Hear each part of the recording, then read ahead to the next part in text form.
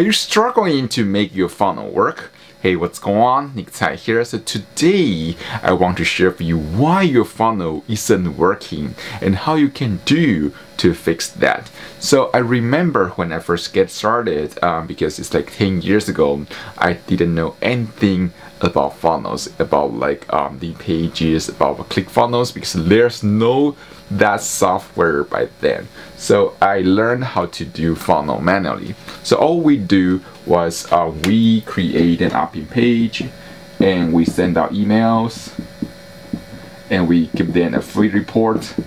So that's all I learned. Actually, I spent lots of money to learn this. I don't know why, but yeah, then so I spent that money to learn this because I want financial freedom. I said, that's it.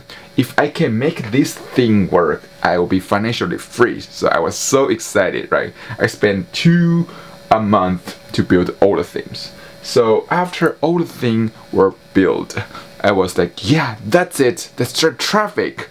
So I spent like $100 to drive traffic. And by then, traffic is cheap, so you can get lots of leads with $100, right? So I was like, that's it. I have already get everything down, and I'm promoting the best-selling offer on ClickBank by then. So I said, yeah, that's it. I will make money with that. So after I sent all the traffic to the funnel, I said, yeah, let's wait. So I was like refreshing the state on my ClickBank dashboard. And refreshing, nothing happens.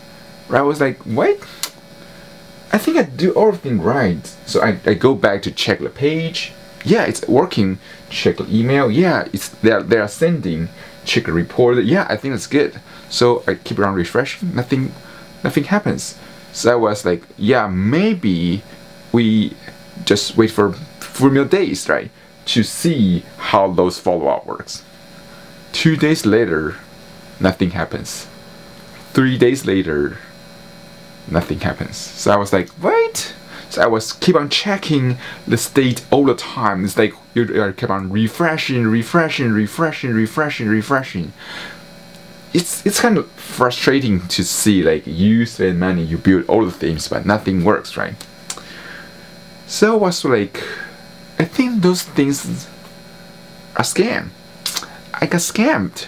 So I was really angry. I kind of like want to argue with the guru or the teacher who teach me the funnel. But one of my friend, he is also a funnel builder. He also a marketer. So he knew this situation. So say, hey, let me check. How did you do that? So he checked the offer. So yeah, that one is ClickBank's like best-selling offer. So I think their copy is right, and I think your follow-up is congruent with the copy. So I think it's okay. So your page is working, sure. Your report is working. How about that? Check your list. So we just get all the list of email and we copy some of them and paste to Google, and we found most of them are from countries they don't even have credit card. So if you want to buy from ClickBank, you need a credit card, right? So that's the moment for me. That's So what I found is, no matter how good your offer, your funnel is, if you don't get 2 other things right, it's really hard for you to convert those traffic. So today, I'm going to share with you how you can make your funnel work. So when I was learning like copywriting, the legendary marketer I was following was Gary Halbert. So when people reach out to Gary and say, hey, why you can always write so many successful copy, he told them that, you know what? The secret of writing copy isn't about the copy. People are like, what? What are you talking about? You are the most important copywriter in the world. You say, yeah.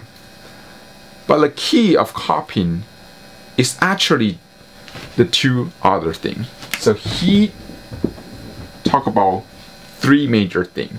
So if you want to make your funnel work, there are three most important parts. The first one is process. So that's where your funnel, your copy located, right? So if you don't have a process, sometimes it's really hard for you to convert them. But even though you get all the things right, process is only accountable for 20% of your success. So what are the other 80%? He said, yeah, another 40 is audience. So let's say that you want to sell a Ferrari, and yeah, that's an amazing offer, right? And you have the best salesperson in the world to reach out to a group of audience to sell the Ferrari. But what if those people, they cannot afford Ferrari? So yeah, you get the best selling process, you get the best selling product, but you have the wrong audience. There's no way for you to work. Or what if they can afford it, right? They just don't want it, and there's no way for you to sell to them as well, right? Another one is the offer. So the offer is like, okay, they can afford it, but your offer was so bad. There are so many other competitors, they're offering something better. Then it's really hard to convert them as well. So you want to think about how you can really get these three parts. So Gary even told them that if you have a great audience, like a hungry audience who wants your things so eagerly, right? Or you have a great offer and you got listing two things match, you don't really need a great sales copy. So that's what I learned from them. So before you checking your funnel, I think the best thing you can do is you have to check your offer. Is that an irresistible offer? Or is your audience a hungry buyer? So yeah, so that's it for today. So I hope you enjoyed that. If you want to learn more, be sure to subscribe to my YouTube channel, and I will see you soon in the next video.